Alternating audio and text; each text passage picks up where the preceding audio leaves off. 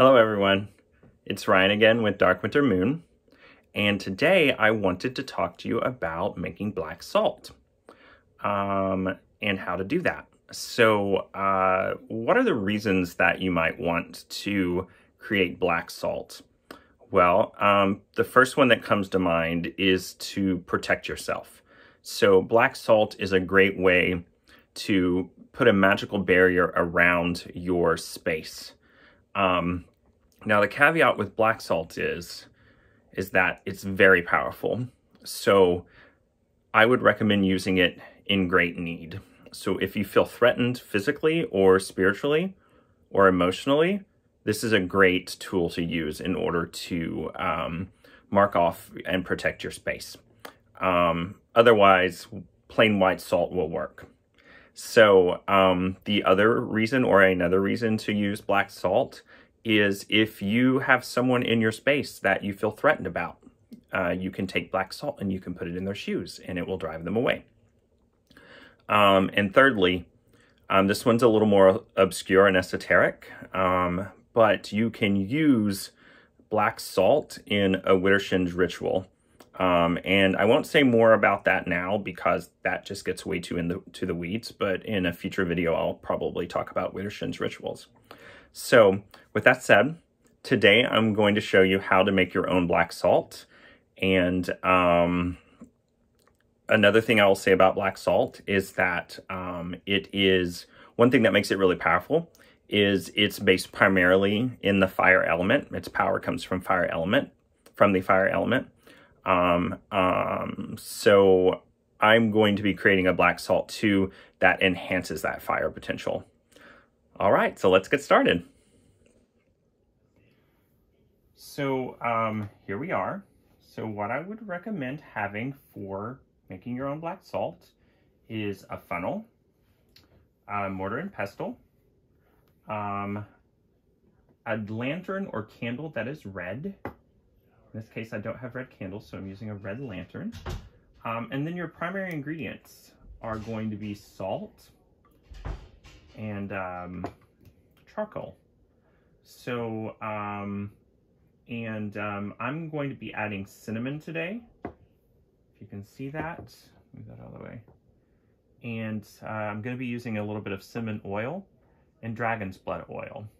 Now, you don't have to use the oils. I'm just using that to enhance the spell.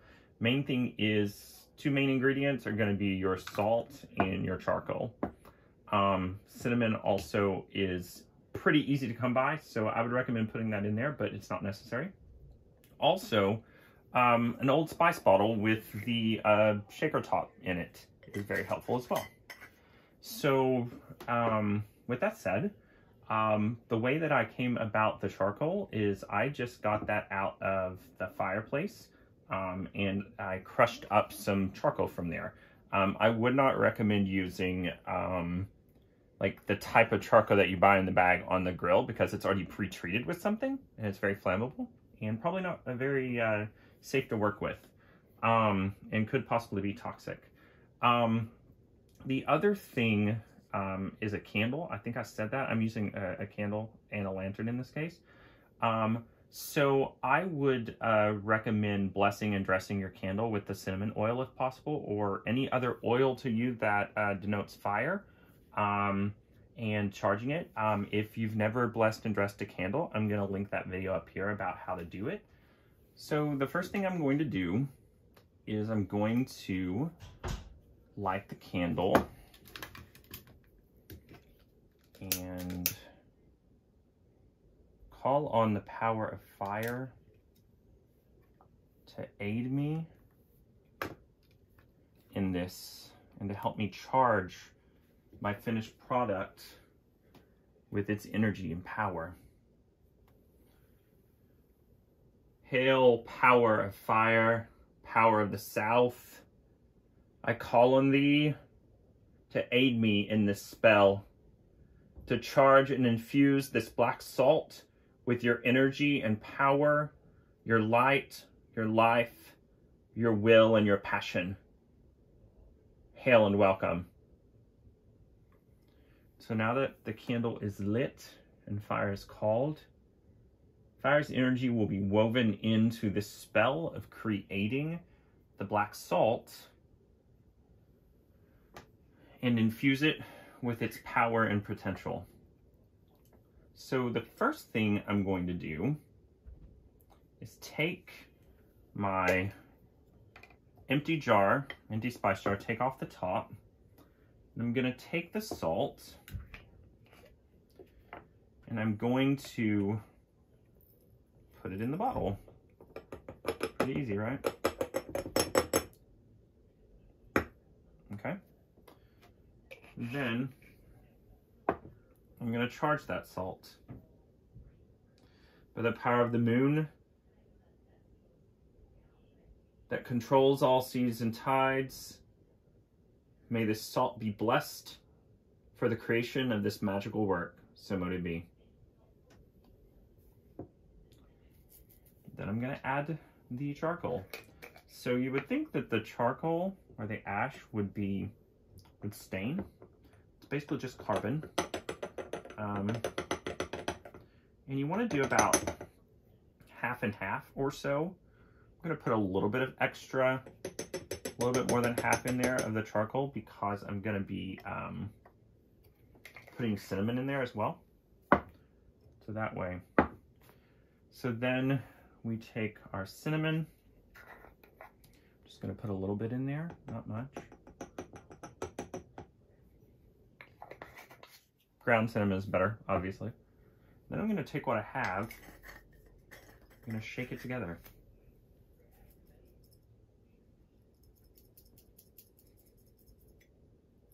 All right. All right. So then you have the first step to making black salt. That's pretty much it. You've got black salt already. So like I said, I'm going to put in a few drops, or actually probably just one drop of the cinnamon oil. I don't want it to clump together too much, so you want to be careful with how much oil you put in. Okay. Then the dragon's blood oil.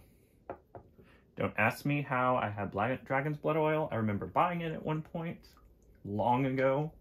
Don't remember where, but it's still here and it still smells lovely. One reason that I'm using dragon's blood is it's kind of a very intuitive reason, or a magical reason. I said one drop is enough. I had a dream when I was in college about using dragon's blood in order to form a protective circle around someone of my friends that was in danger. And as I researched it, you can imagine dragon's blood is a very potent, protective item, and it infuses this with the power of dragons, basically, which tend to be guardians. Then you shake it again. And then comes the activation part. Power of fire, I call on thee for this work. Charge this new creature of salt and cinnamon, of dragon's blood and charcoal. Infuse it with your power of protection to hold out all that are not welcome in my space, and to stand firm against them, and to use the power of fire to protect me. So mote it be. Then the reason for the top, this makes it so much easier to sprinkle your black salt around to form a protective barrier, or to put it in someone's shoes. And there you have it. That's it. So there you have it, black salt. This is a very powerful way to protect yourself and to force people that are threatening you or that are endangering you in your space to leave. Take this on lightly. It's a powerful magic. Don't take this on lightly. It's a powerful magic. and it's super easy to do, like I said. And as always, thank you for joining me. I very much appreciate you. Please subscribe and like, and have a wonderful weekend. Blessed be.